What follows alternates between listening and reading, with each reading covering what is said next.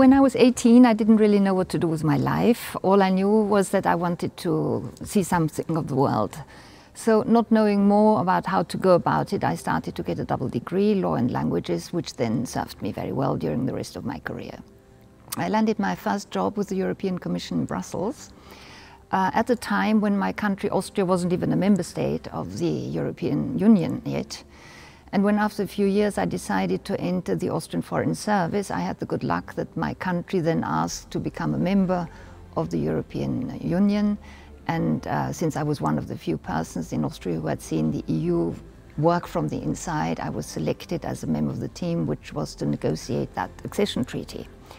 It was the beginning of decades of multilateral work. I then spent about 20 years in European affairs, in Brussels, in Vienna, in London and in Dublin. And then I got promoted to Director General for Legal and Consular Affairs, which was a wide portfolio that included many multilateral issues like asylum and migration, but also combating international transborder crime. I also became the first Austrian coordinator against human trafficking during that phase. I suppose it was this multilateral track record which prompted my minister to send me to Geneva 4 years ago, which is a unique theatre for diplomats with an unequaled variety of topics and international organizations. What we do here covers just about all the big topics of our time. Well, the Human Rights Council is to Geneva what the Security Council is to New York. That is to say, the politically most sensitive body in town and arguably the most visible in the media. Both are seismographs of the geopolitical developments. The Human Rights Council is a gigantic machinery. It involves thousands of people, UN staff, delegates from member states, civil society, representatives, academia, the media, special rapporteurs and other mechanisms. It is a huge machinery. And it was the honor of my life to get elected president, but I must say it was not an easy aircraft carrier to steer. The business of the Human Rights Council is the unfinished human rights agenda of the international community. That includes the classical subjects, which will never be finished, as well as newly emerging human rights challenges like digitalization and climate change. The media usually focus on the differences of opinions and on the clashes, but what in my opinion really counts about the Human Rights Council are the success stories. But these success stories hardly ever come as blockbusters, they come as baby steps. In the 14 years of its history, the Human Rights Council had developed precedents for just about anything before I took office. But what happened in 2020 really recalled John Lennon's famous line, "Life is what happens to you when you're busy making other plans." So we had to adapt to the pandemic, and I'm honored to say that the Human Rights Council was the first body in Geneva which came out from the lockdown.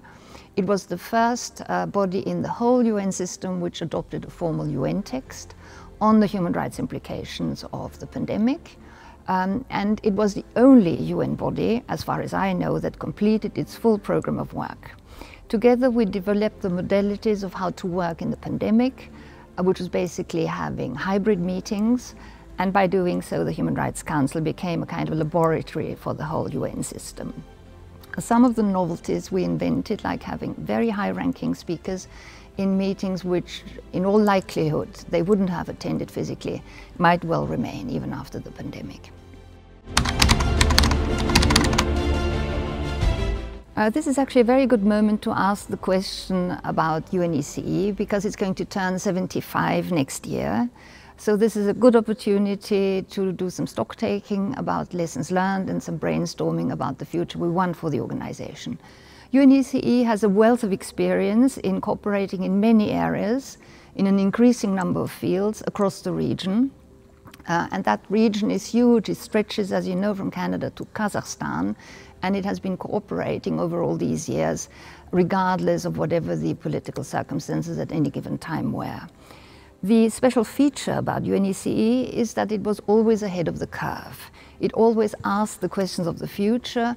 By doing so, it defined myriads of standards over the years, in particular for transport and trade, but also in other areas, which most people benefit from without actually knowing where they come from.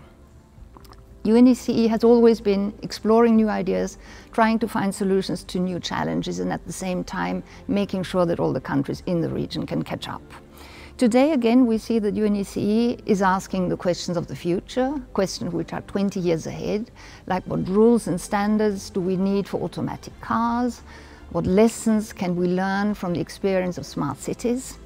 2 years ago, very presciently, UNECE started to look at all its activities through the lens of circular economy, which is exactly what all the region should do if we want to master the challenge of climate change.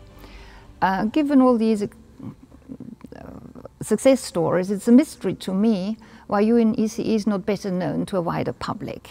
But that's maybe the flip side of one of its assets, which is that it focuses on technical cooperation rather than on political sensitivities. I would be very glad if I could contribute during my mandate to making UNECE a little bit more visible in the run-up to its 75th anniversary. I think that the organization would truly merit it.